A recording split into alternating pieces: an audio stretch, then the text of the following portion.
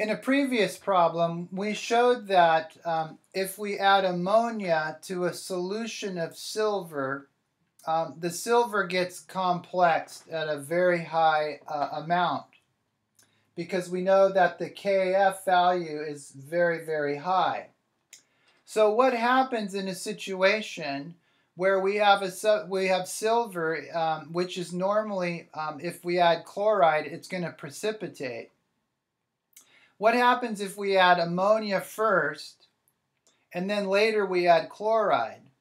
Will a precipitate form, or will the silver be tied up with the ammonia in such a way that the precipitate cannot form?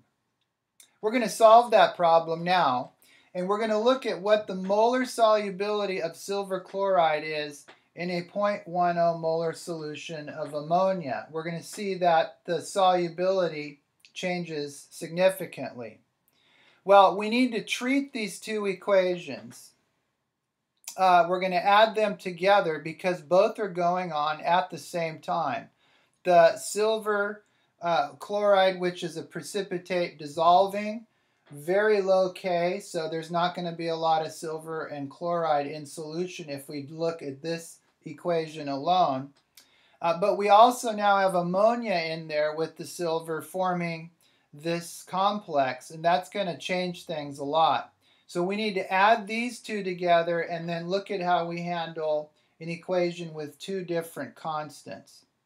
Okay, so first, if I add these two equations together, we see that the silver is on both sides, so it cancels out. And we have silver chloride plus 2 ammonia. This is a solid. This is aqueous.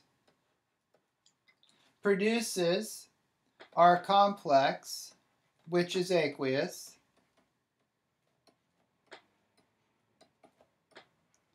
plus aqueous chloride. Okay, so silver chloride is a solid. What do we do with the K values? Well, we want to know what K is overall. And hopefully you remember that when we have two K values, because we're adding two reactions together, that we multiply the two K values to get the K overall.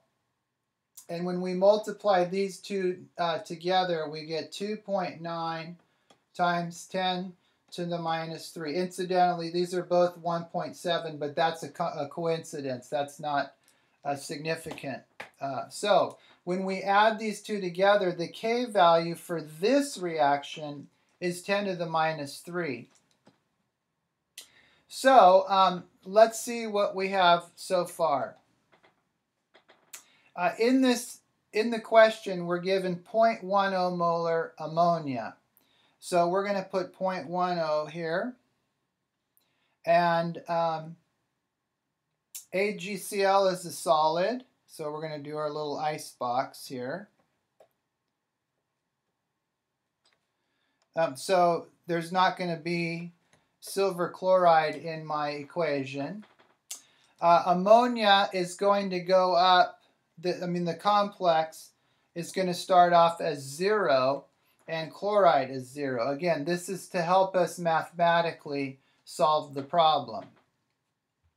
All right, and so therefore the change, these two have to go up.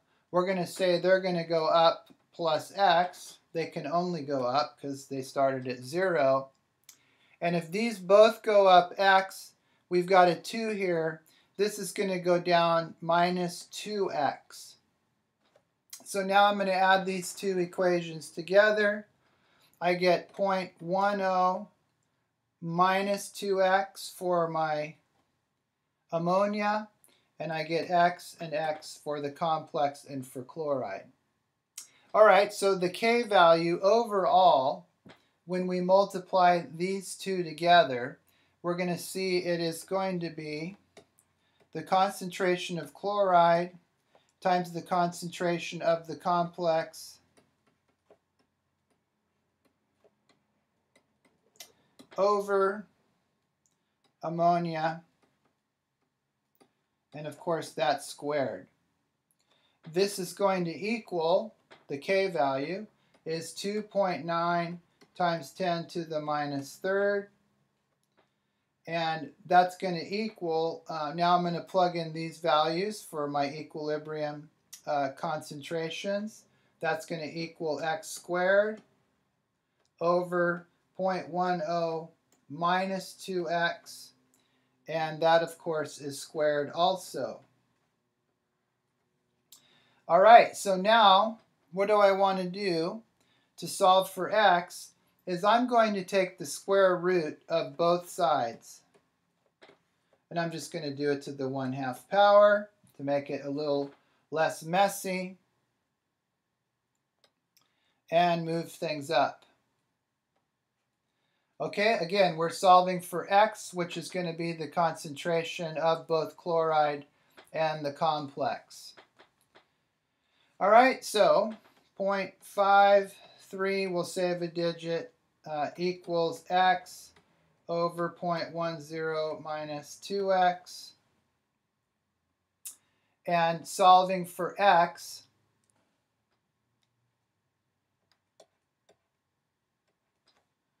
which is going to be the solubility of my silver chloride, is going to equal 4.8 times 10 to the minus 3 molar. That's going to be the concentration of my chloride, which means that's how much silver chloride I will be able to dissolve, or the concentration, the resulting concentration, because silver chloride and chloride are in a 1-to-1 ratio. Okay, so if I wanted to know what mass I could add, and so you can see this is going to be a lot more soluble than if we had not added the ammonia, because our KSP, as you can see, is so small. So I just wanted to add one more thing. I'm going to take the 4.8 times 10 to the minus 3 moles per liter, and that's of AgCl. And I'm just going to figure out how many grams that would be per liter as a little bonus here. So that's 143.32 grams AgCl per 1 mole AgCl. And so that would equal 0.69 grams AgCl that would dissolve in 1 liter of solution, provided we have 0.10 molar ammonia.